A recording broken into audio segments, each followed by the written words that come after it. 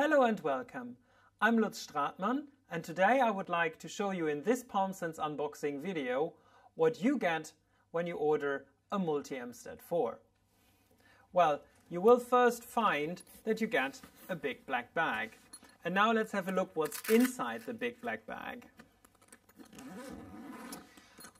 Well, of course, the first thing you should notice when you get your bag is that there's a MultiEmstat4 in there. So this is a MultiEmstat4 low range. You see that from the blue front. If it has a black front, that's the high range version. Also, this is a 12-channel version, so it's like having 12 potentiostats. Also, you will find inside there, well, the software manual. Well, don't worry if you're not into paper manuals. There's also a digital version included. A test report to show you that the instrument properly went through a quality control. A quick start. If you don't want to watch this video, just read that quick start and you're good to go. And some information about our other instruments. Then you will find in here a power supply, because unfortunately the multi-channel ones need more power than you can get through your USB plug. And then you also have all the cables that you require to connect all the channels. So this is for connecting your electrodes, and our cables end in 2mm banana plugs. So to connect your electrodes easily, you get for every channel as well some crocodile clips.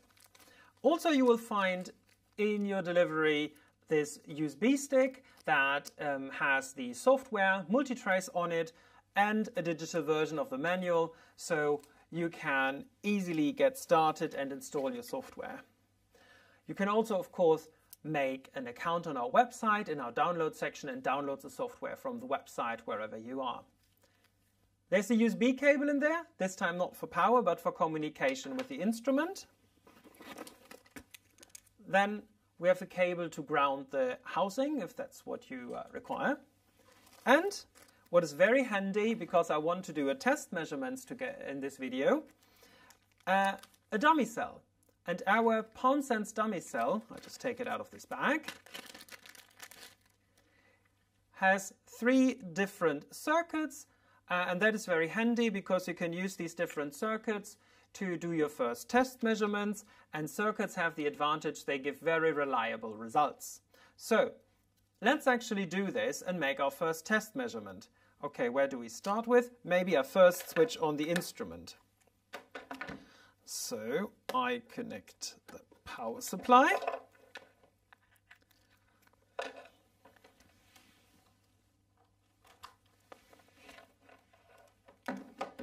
And I switch on the device.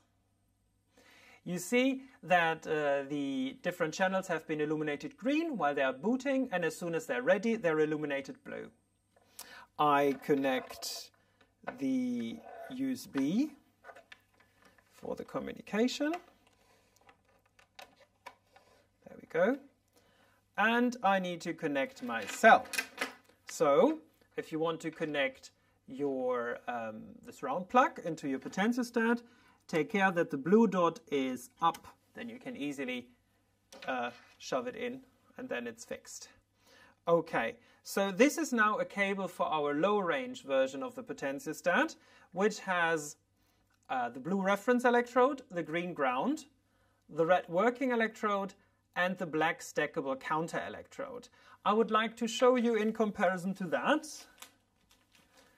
the version for the high range potentiostat.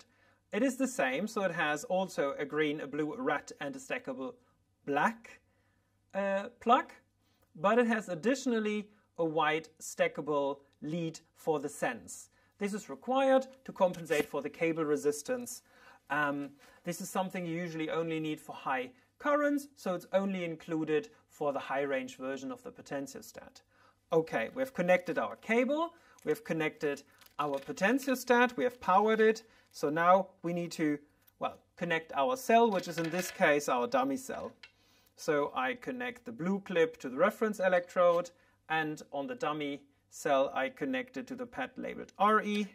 I connect the black clip to the counter electrode and to the pad labeled CE.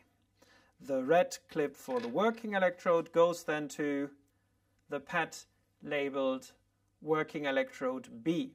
And that is a 10 kilo ohm resistor, which makes it very easy to predict what kind of results you get.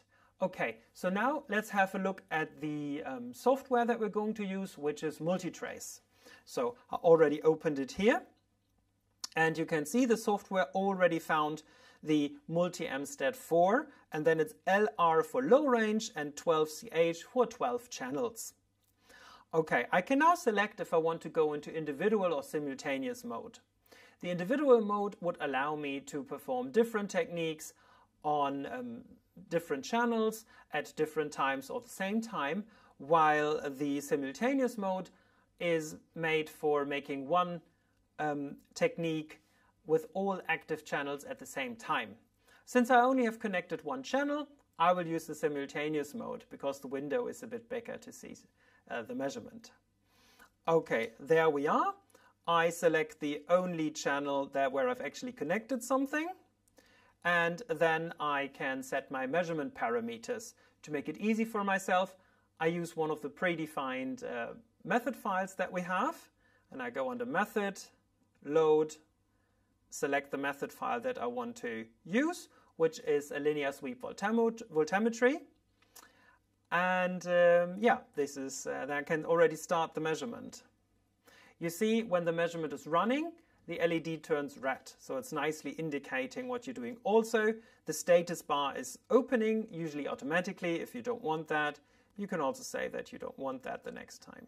So, and here we see already our measurement, which is a diagonal line through the origin. This is exactly what we expect for a resistor in a linear sweep voltammogram.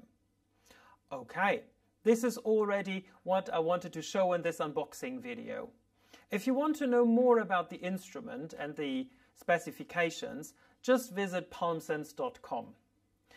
If you don't want to miss any videos because you like these kind of videos, then subscribe to our YouTube channel. And if you don't want to miss any updates, go to our LinkedIn channel and follow us. Okay, this is everything for today. So I say thanks for watching and have a great day.